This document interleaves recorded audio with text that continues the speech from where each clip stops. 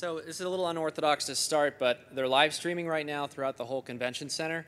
And if you're a first-time entrepreneur, you're 25 to 35, please come to the main ballroom right now because I'm going to give you a presentation on rookie mistakes and what not to do.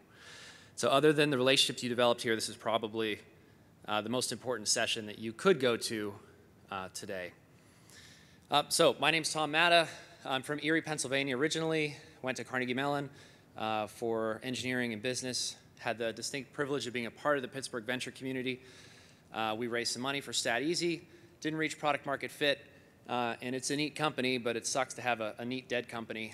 And so there are a lot of lessons that we can take from StatEasy, and that's why I'm here. So I have 30 minutes, but the goal is just to have a 10-minute overview presentation and 20 minutes of Q&A or discussion, whatever people want to talk about. And in terms of the agenda, I was really talking about 5 ideas. The idea of product market fit, think big, start small, data, hiring, and the founder experience. So to give you a little backstory, so StatEasy was stats and video software for sports teams. And the story that we would tell was about a running back with Pittsburgh Central Catholic named Damian Jones-Moore. And for one of his games, he had 3 touchdowns, 200 yards. The Marine Corps gave him a medal at the end of the event, but neither of his parents could be there because they both had to work. They were pulling down 2 jobs to give him a chance to go to a private school and play ball and then go to college. But because they were using our data collection system, they were able to automatically generate a highlight video for Damian Jones-Moore and send it to his dad via text message at the end of the game. So his dad's at the mill watching his son on break, and then he was able to go home and celebrate with his son and not miss a thing. So the big picture, imagine a social sports network where we're using software to generate all this custom video content for an infinite number of players. So it's a huge idea. We were able to raise money. We had a killer team and board. We got to about 250 companies. It was really neat, but it didn't work out. So after it didn't work out, I moved to California. Ned Renzi introduced me to Manu Kumar, who was a Carnegie Mellon guy who started Card Munch and Sneaker Labs and K9 Ventures. And he had invested in a company called eShares. It was led by Henry Ward. And the pitch for eShares is if you're raising private capital, often the lawyers will actually print paper stock certificates and then FedEx overnight them to founders to sign and then FedEx overnight them to recipients to hold. And we thought that that system was just silly and it should be electronic stock certificates and electronic signatures. And then if you create this electronic platform, you can track cap tables, you can do valuations, you can do stock comp expensing, we can do 83Bs, and we're just adding all these amazing features, creating what we believe is the modern equity platform. So it's a rocket ship. $27 million in funding from Union Square Ventures, Spark Capital, also a killer team and board that's actually executing, and 4,000 companies, and we're adding about 200 companies a month. So the first idea is this concept of product market fit. And so for StatEasy, it was these generated highlight videos for parents. And fortunately, because we were working at Pittsburgh Central Catholic, Lynn Swan was there, and he was a dad. He had a son who's on the team. He's a wide receiver, catching touchdowns, running in the end zone. It was just amazing video content. So we were able to generate Lynn Swan highlight videos of his son, and he's also flying to Nebraska for college game day because he's an announcer with ABC and ESPN. He's not always able to be there. He's a really, really, really happy customer. So if you had asked us when we were building this business, do I have product market fit? We would have said, yes, the product works, and Lynn Swan loves it. Which is supposed to be funny. But so that's not really indicative of product market fit because Lynn really was an outlier. And it was great. He was a highly motivated early adopter, but we weren't able to move down the customer adoption funnel to a bigger chunk of the market. So don't lie to yourself. And if you feel like you're lying to yourself, talk to your board, talk to your mentors. So the way eShares looks at a minimum viable product, it's these electronic stock certificates. And the beauty is there are all these network effects where if you're issuing preferred stock to investors and they have a positive experience receiving electronic security on eShares, they have all these other investments where they're like, I have all these paper certificates on my table. I'd love to be able to have an electronic portfolio on eShares, and so we can push the network. And so we have investors come in every day. They actually write eShares in their term sheets. So Mark Andreessen says, a great market will pull product out of the startup And the #1 company killer is a lousy market. Because if you have a great market, you can solve your product problems and your team problems. So action item, focus obsessively on getting the product market fit, and don't lie to yourself. It won't work out. Next concept, think big but start small. Stat Easy, as you could see, we were really passionate about the huge vision. This could be a big company. But if you start big, you're going to lose big because you're not focused on the little wins that will eventually grow into this big company. And the way eShares operates, it's a huge vision too, where not only are we collecting all this equities information, but imagine if we could solve the liquidity problem for private markets and we could create a NASDAQ or a NYMEX for the private sector. It'd be just amazing. But in order to get there, you have to start small. Can we build a cap table solution that's better than Excel? Yes, win. Can we build an options exercises workflow that's better than PDF option grants with DocuSigns and paper checks? Yes, we did, win. Can we build evaluations, software platform that can provide strike prices for option grants and still be defensible? Yes, we did, win. And the market just keeps pulling product out of this startup. It'll be really interesting to see what else they require in the next few years. So think big, start small, but make sure you win small. Idea number 3, data. So at Stat Easy, which I think this is really common in a lot of early stage companies, we had an underdeveloped data model. It wasn't built in the product, and so it was work to both collect and analyze the data. And after a full day, it's midnight, you really want to go home and get 6 or 7 hours of sleep, you're not going to spend the time building your data set and then analyzing your data set. You're just going to say, well, we'll try to solve that problem tomorrow.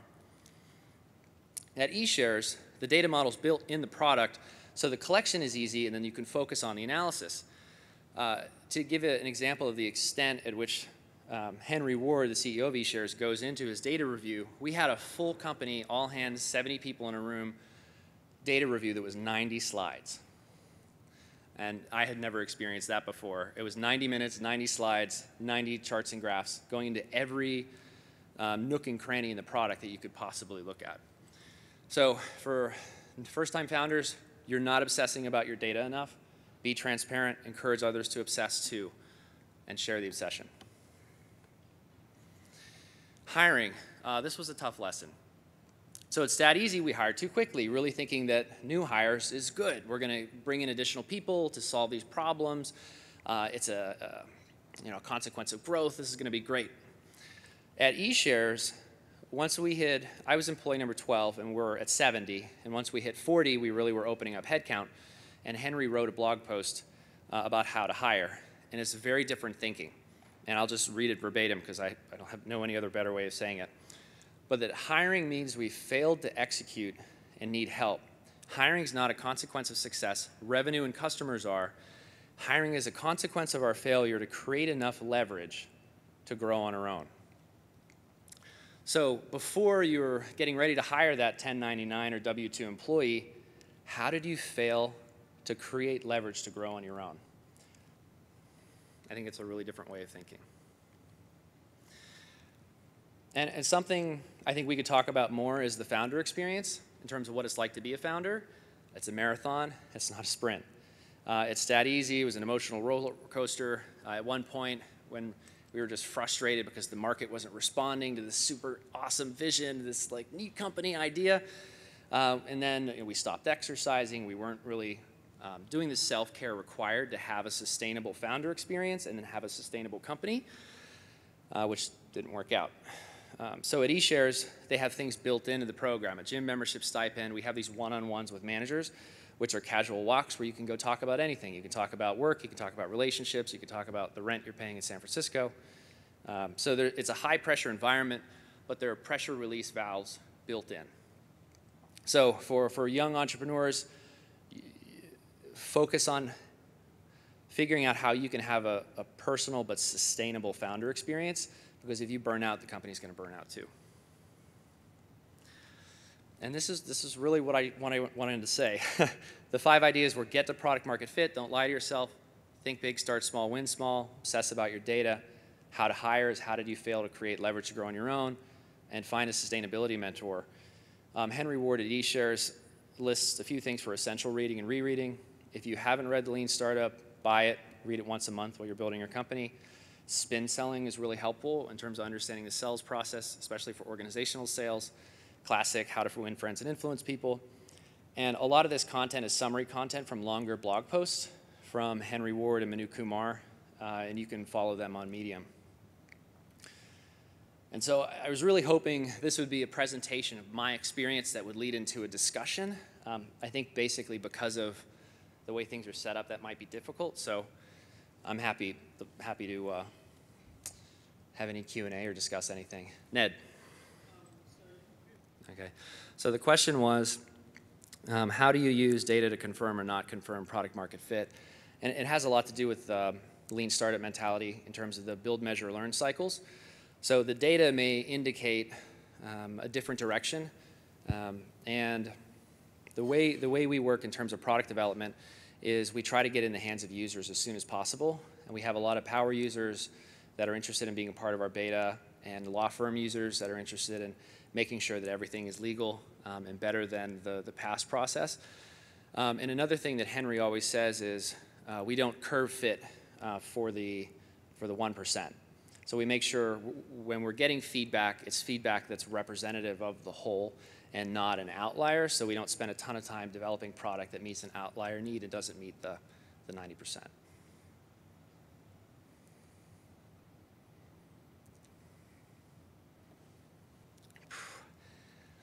I'd like to believe that it could be, but I really don't know. So the question was, I'm sorry, based on what I learned at eShares, do we think that if we tried again with StatEasy and we did things differently, could it be successful? I think that it's possible. The hardest thing, especially talking about an MVP, was that the #1 company killer is a lousy market.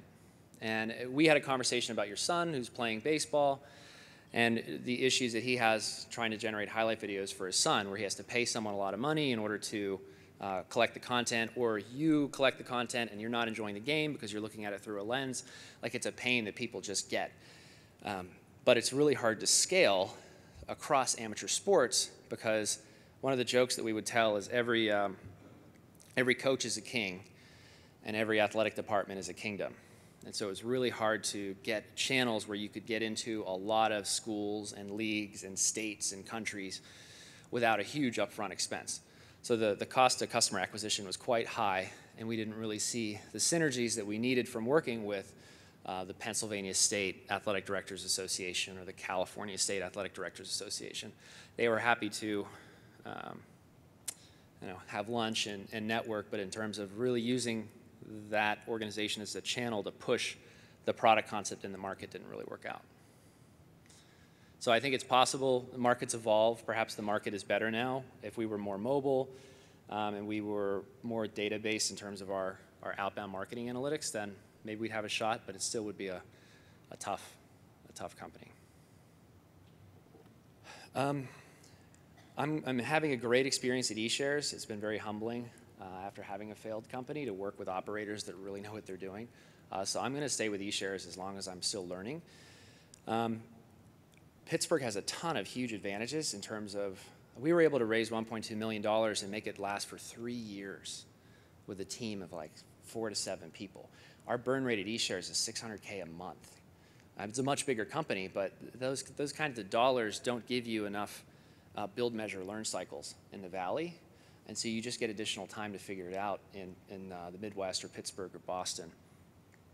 I think in talking with like the innovation infrastructure here, Dave Mawhinney and InnovationWorks, the best of Pittsburgh can go up against the best of the Valley in New York. The best of Boston can go up against the best of the Valley in New York. You just really, I think it helps to have a lot of connections in the area so you can keep an eye on what's happening with the bigger players. And if you're able to have funding and you have strong relationships with customers, especially the early adopters, you can definitely win anywhere. I think that ties into our issues with our data, because like when I was talking with Dan about his son in the baseball video, he gets the concept. It's a real pain. It would be great. And we were seeing that kind of momentum in the one-to-one conversations with people. But the market traction wasn't following in terms of trying to build a scalable system, because we can't have a personal conversation with every parent. So I think it was easy to lie to ourselves because we were having all these great interactions with customers that were really fired up about what we were doing. But, and then the data wasn't there to say that we were in trouble and that we were having traction, onboarding teams and onboarding companies, or onboarding teams and onboarding parents that would be creating self-service highlight videos online. So a part of venture is belief. 90% don't make it, and you don't get started unless you really believe that you can be the 10%. But I think at some point you have to build in the feedback data cycles so that the data is validating that you are the 10% that's going to make it. So I guess the issue for us is we didn't have the data that was telling us that we were in trouble until it was too late.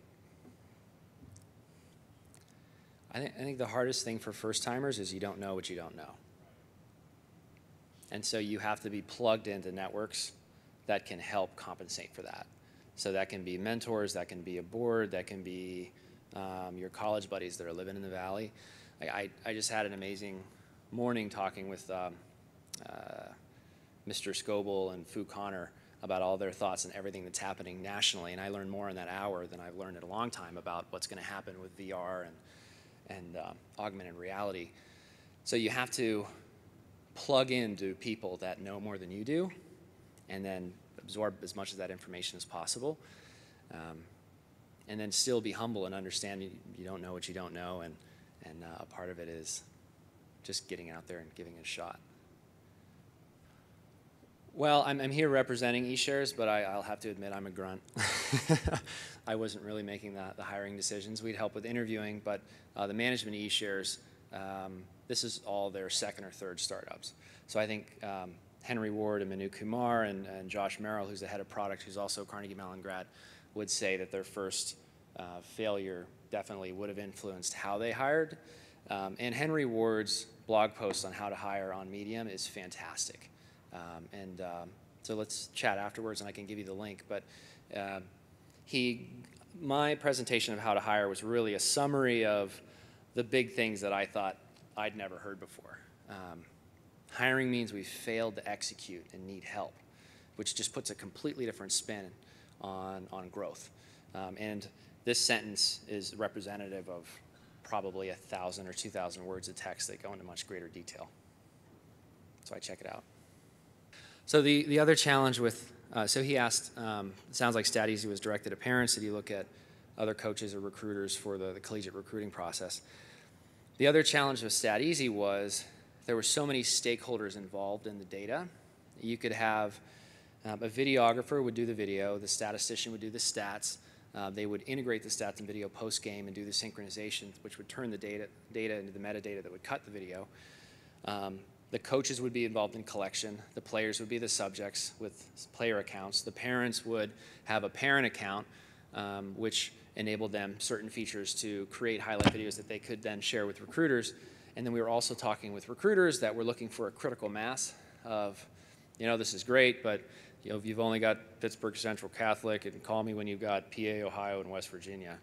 We met a lot of interesting characters building this business. And so the initial focus of what we thought was the market entry point was the coach-player-parent relationship, where the coaches would collect the data, the players would be the stars, and they would push their parents to buy.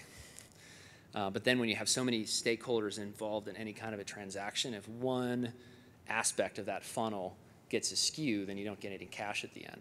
And then you have a really neat dead company. Yeah. So he pulled the blog post up already and asked about some additional detail in the blog post, that one of the other recommendations is to hire for trajectory, not necessarily experience, and it gets into the concept of the 10x engineer. And we would actually argue that we have 20x engineers at eShares. Some of them have nicknames like the Oracle because they're just amazing. So I don't think the blog post is trying to invalidate experience. I think it's trying to put the focus on trajectory. Because startups are so fast-moving and evolve so quickly, the odds are that the experience that you have is going to be readily applicable to the problem that you're solving isn't as important. It's really what can you learn, where can you go, how fast can you get there? And that's just related to being a culture fit and being able to work within a team and learn as much as possible. So I think as a former founder and now a grunt with a rocket ship in Silicon Valley, there was actually a lot I had to unlearn. So I think I'd like to think that Henry hired me for trajectory because I don't know that my experience was as applicable because we made so many mistakes. If there aren't any other questions, I'll make myself available. Also, if any of you are first-time entrepreneurs and you're coming to San Francisco and you're fundraising, don't spend money on a hotel, come stay with me. I've got the best air mattress in San Francisco. And if there's anything I can do to help, I'd be glad to.